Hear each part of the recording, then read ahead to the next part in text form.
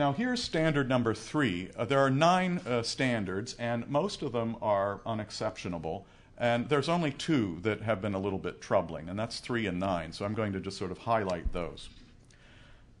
The Secretary's standards were first published in 1977 and were most recently revised in 1995. I have a personal connection with the standards because as a fresh graduate of the University of Virginia's Architecture School, I worked in the Washington office of the National Park Service at the time when the standards were being written, and in the very same room where I had my desk. And I well remember some of the discussions that my colleagues had while reviewing the drafts. I, having been, at that time a very low-level employee, of course had nothing to do with them except to be the fly on the wall. The document, as most of you know, sets out 9 standards governing the care and alteration of historic structures, as well as additions to them. It was originally intended to define work eligible to receive federal matching grants and tax credits to encourage the preservation, rehabilitation, restoration, and adaptive use of non-federal properties on the National Register of Historic Places. Soon, though, local jurisdictions across the country appropriated the standards to govern their own local preservation programs. As a result, over the years, the standards have become the de facto national preservation policy for the entire United States, something they were never intended to be. While most of the Park Service document is unexceptionable, there have been some difficulties in applying it outside its originally intended scope. First of all, as John Sandor, architectural historian with the branch of the Park Service that administers the standards, has pointed out that the standards were written to regulate treatment of individual historic structures. They were never intended to regulate entire historic districts. Secondly, some of the terms in the document, especially in Standards 3 and 9, have been subject to a wide range of interpretation, both within the Park Service and by the local authorities who have adopted the standards. The issue of application to districts I'll come back to a little bit later, but first let's look closely at Standards 3 and 9 and how they've been interpreted at different levels. Now, I don't have to read this to you. You see it. You're probably all familiar with this. But the key phrase here that I'd like to direct your attention to is that bit about a false sense of historical development. This was originally intended to prevent the antiquing or backdating of historic sites, or designing an addition that would appear to predate the original structure. It also proscribed cobbling together new buildings or even entire what were called historic villages out of salvaged parts or relocated structures. As one of the original authors of the standards, Brown Morton, put it, the intent was to prevent making historic sites, quote, more historic than they really were, unquote.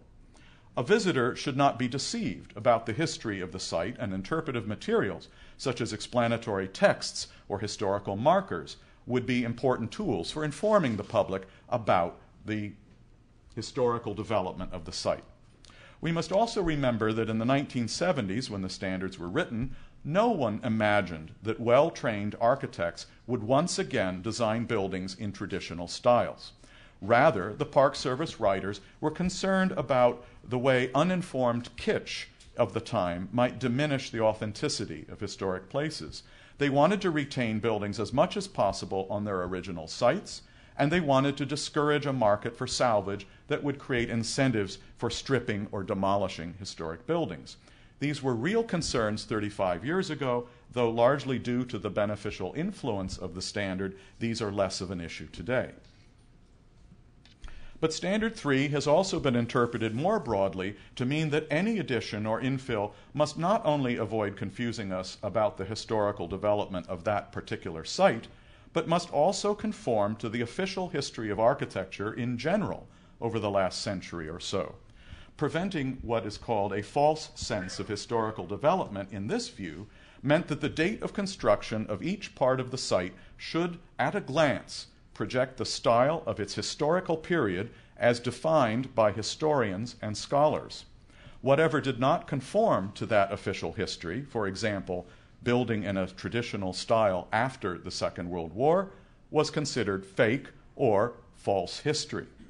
Such an attitude is illustrated in the New York City Landmark Preservation Commission's staff response to this 2003 proposal to build a new, not a restored, but a new elevation on the ground floor for a Georgian Revival apartment house whose ground floor was insensitively modernized in the 1960s and whose original configuration was not documented.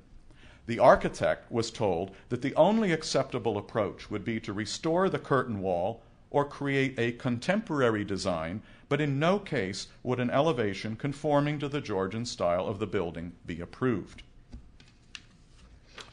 But a view of history that sees traditional architecture as false and modernist design as true is no longer credible. We now recognize that the history of 20th century architecture is more than the history of modernism, as told by Siegfried Gideon and Nicholas Pevsner, whose books many of us read in school. In fact, it is their history that is false, because the official narrative does not account for how architecture actually developed over the last century. More recently, historians have enlarged our sense of what might constitute a true sense of historical development, and it is a diverse story. And so is the architecture of today. If both Quinlan Terry and Frank Gehry are alive and designing buildings today, then it follows that we must accept both of them as of our time. It makes little sense to make preservation judgments that try to prescribe in advance what the architecture of our time is presumed to be. Deciding that should be the job of the architects, not the job of the preservation authorities. Indeed, the most important development in architectural design over the last 3 decades, in my opinion, has been the rejuvenated practice of traditional architecture and urbanism.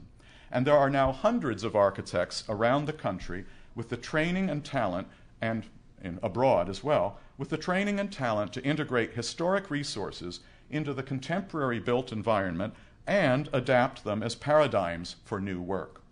New traditional architecture, therefore, is not false history, but the ongoing development of traditions that did not die in 1925 or 1945 or any other year for that matter. I should point out the drawing on the right, which is a drawing from a student of mine in our studio in Rome. My students, who are 21 when they come, or turn 21 while they're in Rome, design freely and confidently in the classical tradition as well as in other traditions, proving that that language is not dead. It can be taught. Now, we have no choice but to accept the pluralism of contemporary architecture and make judgments on the basis of appropriateness rather than a kind of predetermined scheme for how history is supposed to have developed. In any case, we must pay more attention to place than to time. To do otherwise is to engage in an aesthetic prejudice and to condemn our historic settings to unnecessary loss. There is another consideration. Restoration and reconstruction in the same styles and building traditions as the historic structures also allow us to sustain the construction crafts that will ensure the future of these same historic resources. How many times have we heard people say, you cannot design new buildings in historic styles because there are no craftsmen to build them? This is simply not true, as I hope will become apparent from the examples I'm showing today. And there's more to it, because as professionals working in this field already know, the building cultures, meaning the bodies of knowledge, the formal languages, the craft traditions, the craftsmanship that built much of the historic architecture of the United States, either survive or are recoverable. These things actually can be taught, and there are actually people around who remember from the masters who taught them. I'm going to have the honor of giving the commencement address in May at the American College of Building Arts in Charleston, which you see pictured on the right, where traditional building crafts are taught for both restoration and new construction. The program trains craftsmen in masonry, plasterwork, metalwork, timber framing, carpentry, and other skills, and at the same time gives them a college degree. This is a program that deserves everyone's support, and if you don't know about this program, I urge you to Google it and learn more about it. what it does, too, is it creates opportunities for these new artisan scholars to show us what they can do. Indeed, the only way the traditional craftsmanship will become more available is to create more demand for it while also increasing the supply. Preservation programs could be a huge influence in doing that.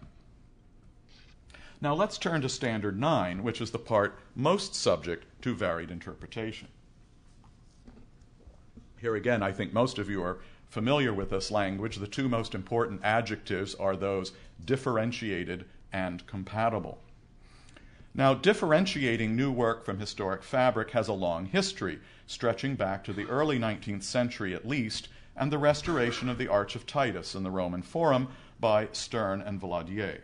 Here the restorers recomposed the surviving fragments of the Roman marble arch and completed the missing parts in a similarly colored but distinguishable travertine.